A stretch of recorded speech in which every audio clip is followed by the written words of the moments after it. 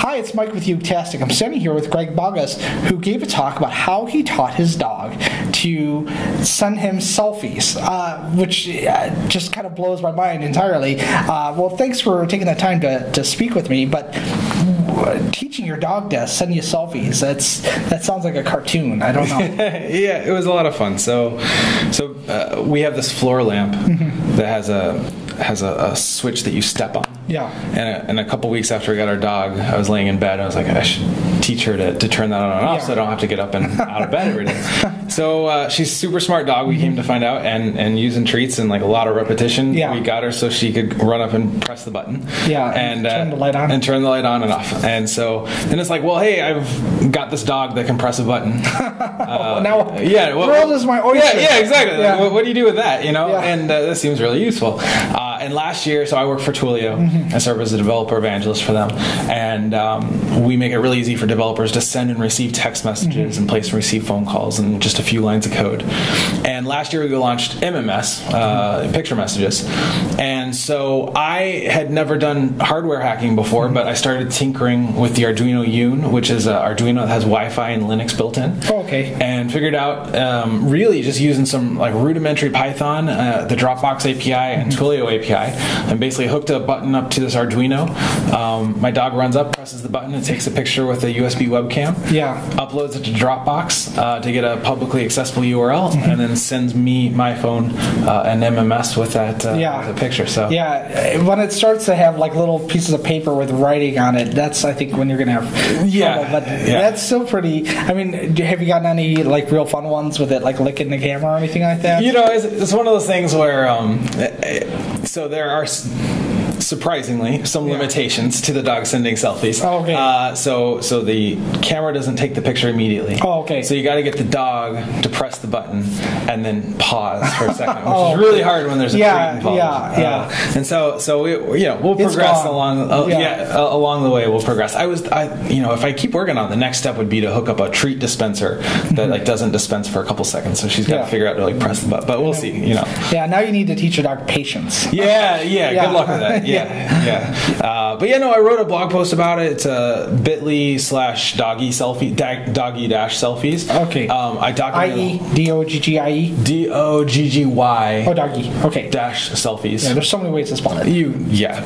And apparently dog selfies, bit.ly/dog selfies was taken. So. Really? That's... Yeah, surprising, right? Yeah. So I documented the whole process from like taking the Yun out of the box to creating a photo booth with the Arduino Yun to then using the Dropbox and Twilio API and wrote the whole thing up there. And it was a super fun intro to hardware hacking post. Yeah, and that kind of dovetails into another topic. I talked with Trisha G about this. She's a developer advocate for JetBrains, and you're a developer evangelist for Twilio, and you've written some articles about what the role of a developer evangelist is. But as she described, it kind of really depends on where you're at.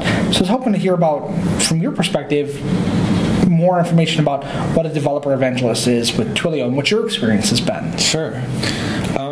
Well, Twilio is an API company. So our product is an API from day one. And so the developer evangelist role at Twilio is to serve the developer community, because even though like developers are our primary customers, if you try to just go out and hard sell a developer, or you try to use marketing gimmicks or whatnot, they're super smart, and they're super savvy, and they'll catch on to that, and you'll just turn them off. Well, also wary if it looks too marketing-y, and that's a salesperson, want nothing to do with it. Have the exact opposite effect.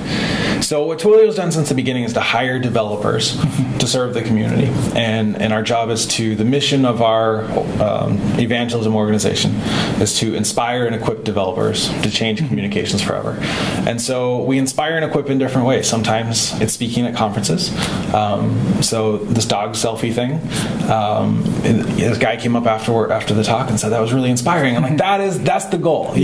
That's the goal, is to get him to go do something that he didn't know he could do before. Get jazzed up about the whole idea. Yeah, and if he leaves off like the actual text part and just builds a photo booth, like that's fine. He's going to remember that Twilio was there. Right. And if the need ever comes up in the future to send text messages or to place phone calls from within his app, then he'll remember Twilio. Right. And so that's our mission as an organization, is just to be present, to serve the community. Sometimes that involves telling them about Twilio. Often it doesn't. Yeah. And it's worked. Like Twilio, it's been an incredible honor for the last, I've just been there 15 months, but Twilio now has 500,000 developers using their platform, and they're about 6 or 7 years old now. So sometimes just leaving a good flavor in somebody's mind, even if they ended up not buying your product right now, they're going to remember, I had a good experience and it was right next to that brand. That's right. And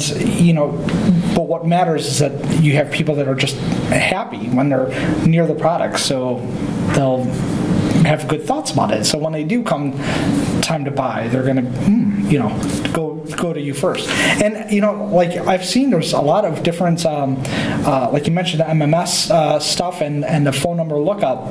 That alone, it was a pretty cool new service offering. What are some of the other things that Twilio is working on or publishing that would be interesting for developers who are working in the more social, more connected applications? The thing we're most excited about is we just announced video, the Twilio video. So our hope is to make it as easy to integrate video into your apps. So it's like WebRTC? Exactly. Okay. We're using WebRTC. So if you've ever played with WebRTC in the past, you'll know that it's it's not very friendly, right. And it's the technology is there, but it is not a full-on solution. You still have to build a lot of your own solution, and you have to deal with the connectivity issues, and you have to deal with cross browsers and iOS and Safari. They don't play nice with WebRTC, so you have to deal with that solution if you want your iOS app to talk to an Android app or to talk to a web browser.